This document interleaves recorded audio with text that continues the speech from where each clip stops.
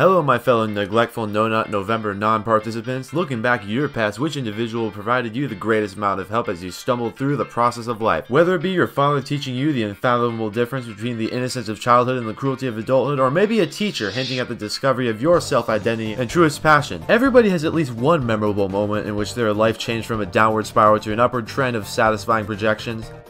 Well, except if you're subscribed to A-Mart, since that automatically puts you in the backseat of a speeding car uncontrollable due to the accelerator being hot glued to the ground, equating to life being meaningless. In that case, I'd have to assume that the most help you've gotten in your 9/11 joke of a livelihood is life hacks! Remember that time when you used an iron to heat up your hot pocket? Remember that time when you borrowed your mom's credit card to pick your guitar? Remember that time when around 3 AM you found out the best way to shut up your crippled toddler was to give a shaken baby syndrome? Oh, those were helpful guys. Well, this video is going to be a pretty relatable topic because today we're going to watch some good old 5-minute crafts. 5-minute crafts, if you haven't heard of them, is a T-series sub-growth reincarnation that tackles the profitable market of life hack videos, and they have amassed a pretty decent following of over 41 million since it cracked on in 2017. Can you stick through your thick skull the unrealistic certainty that this channel has just as many subs as Justin frickin' Bieber in just over 2 years? Anyways, today I thought it would be a pretty terrible idea to just watch some 5-minute crafts videos, even though the videos have well over 5 minutes in watch time.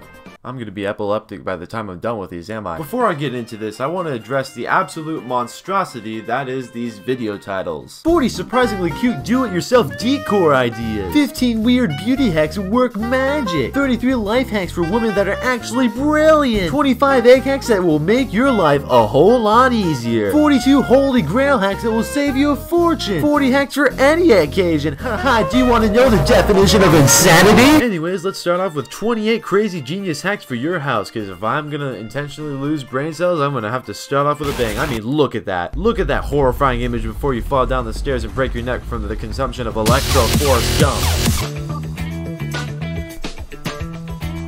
Really jamming to this background music. It's flippin' lit, fam.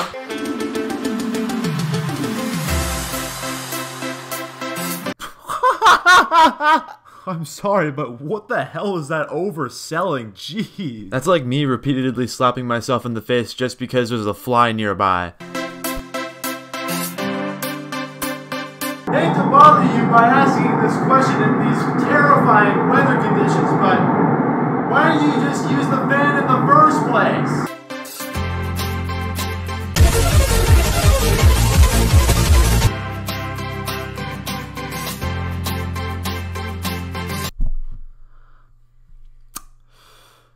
This better not be what I'm thinking.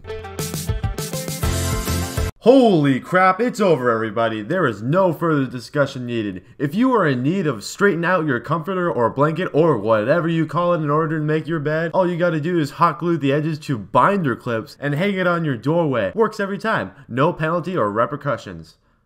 Cause clearly us humans suffer every day from making our own frickin' bed. Oh my gosh. Hey, you better watch what you're doing. If your brother finds out you've severed his shirt, he's gonna punch you in the face. Probably saw off one of your limbs as well. Live Cannibalism. What a devastating concert name. And what's the name of the band? Cannibal Corpse. I mean, how self-loathing could you possibly get?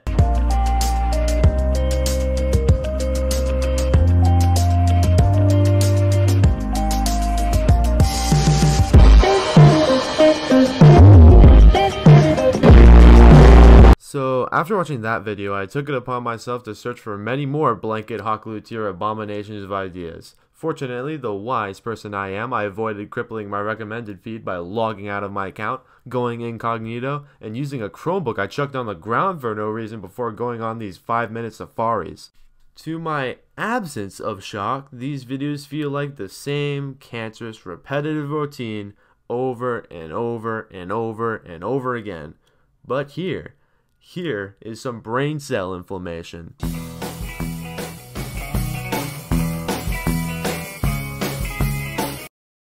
Yep, That is your go-to way to get your friends to watch one freaking YouTube video. Let's disregard putting on AirPlay, using a computer, using the TV that could or could not have the YouTube app, sharing one person at a time, sharing the video via message, Snapchat, DM, Skype, Discord, or Google Hangouts so they could view it on their own phones, and the thousands of other straightforward ideas that are better than viewing a circular blur of irritation. Are you kidding me?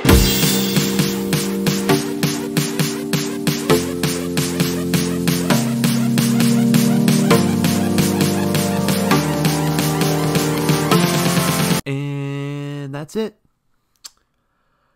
I know. Pretty useful.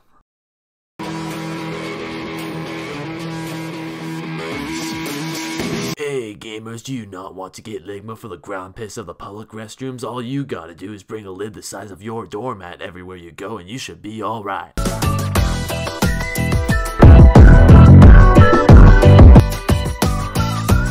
Attention! We have discovered that there are hardcore files of severe retardation on your computer screen. Please step away from the technological suspect immediately. Alright, that's going to be all the cringe we'll be looking at today. I gotta take a shower and wash off all that existential disgrace from watching those videos. Christ. And, in fact, thanks for watching this one. It took a lot longer to make due to so much stuff that's been happening in life that's been driving me away from doing this. I'll try to get back to doing more parody-style content soon after I react to YouTube Rerun. I mean, it's a good opportunity to gain relevancy through that. And, see you in the next video. Bye-bye.